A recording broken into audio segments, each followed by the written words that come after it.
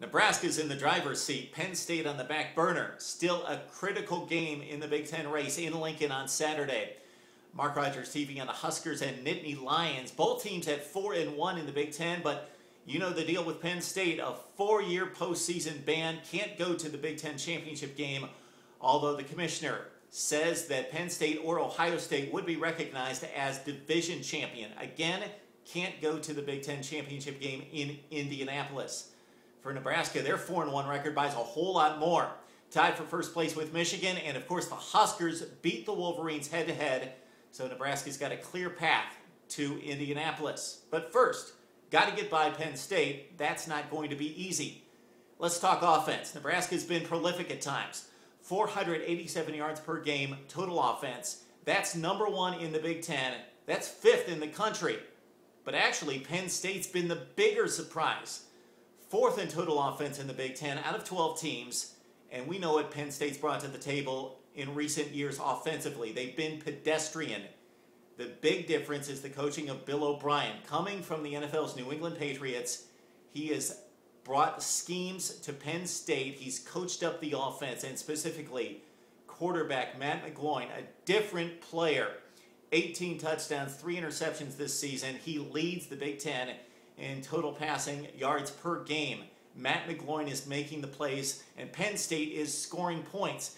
This team is more exciting than any Penn State offense we've seen in, well, it seems like forever, but let's go back to the 2008 Rose Bowl team. With Darryl Clark at quarterback, they had the 3 great wide receivers, the little guys, Deion Butler, Jordan Norwood, and Derek Williams, and of course, Evan Royster at running back.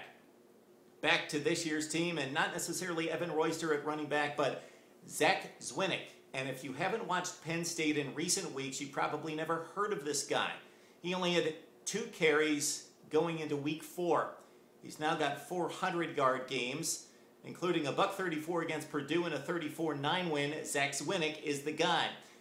And Allen Robinson has become the guy at wide receiver for Matt McGloin. They lost to Justin Brown to Oklahoma. He's got 35 receptions for the Sooners, one of the defectors.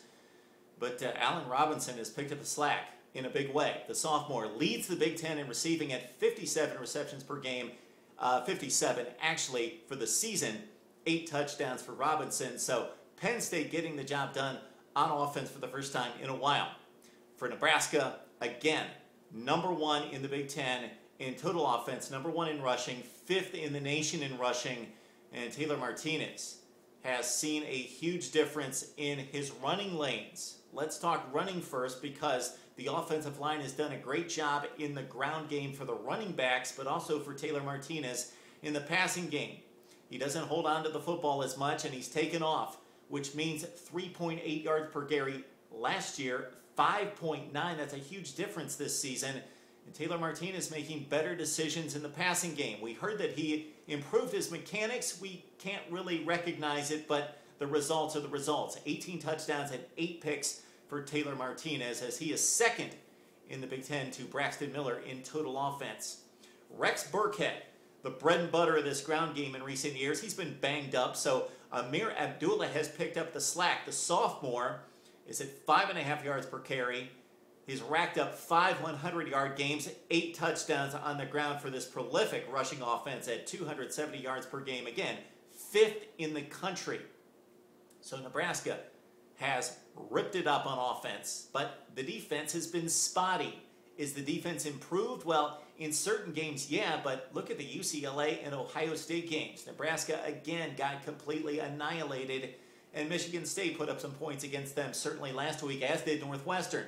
But these 2 defenses lead the Big Ten with 24 sacks each. The difference we see in this game is the running ability of Taylor Martinez. Matt McGloin's going to stay in the pocket. Martinez, of course, gives Nebraska that dual threat. Nebraska's at home. That's a huge factor. And they've got better speed, more speed than Penn State in certain spots. What's going for Penn State here is that they're a very disciplined football team, much more than Nebraska.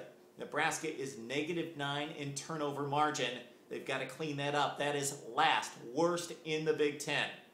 But with the Huskers having gotten by Penn State, if that happens, just Minnesota and Iowa in the way toward a Big Ten championship game in Indianapolis. We think the Huskers get it done in a really good game, 27-23 over Penn State. Now we need to hear from you on Penn State, Nebraska on Mark Rogers TV.